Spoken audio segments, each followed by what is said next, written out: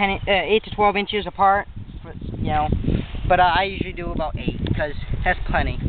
And if you need more, you just pick once they start growing, you just pick them out anyways, you know. So anyways, I put 2 in there because I figure one of them, you know, one of them might get a little more water and it might die, or you might get a couple cranes that come into your pond, and then the crows follow those birds. They're not cranes; they're called herons. But people around here call them other names, which aren't so nice.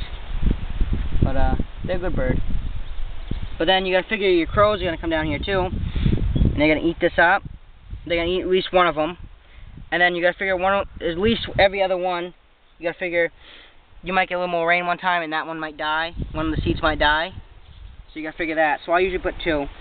We used to put 3, but then we used to get clumps of you know, of 2 of them growing right next to each other. So I just put 2 now. So I know at least one of them is gonna grow. So then I get a nice straight row. It's beautiful, and it's going.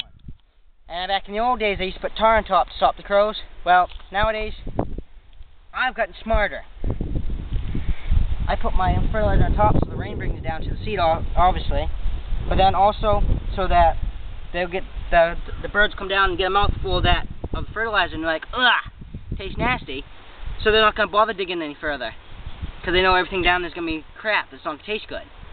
Obviously, it tastes good though. But they're not going to do all that work to get through that anyways, because they burn more calories than anything to do it. So at least we're making them earn their food. And then also from that window, there's always bird shot too. Get rid of them. So, alright, well, I'm Evan Boyer. I'm Quentin.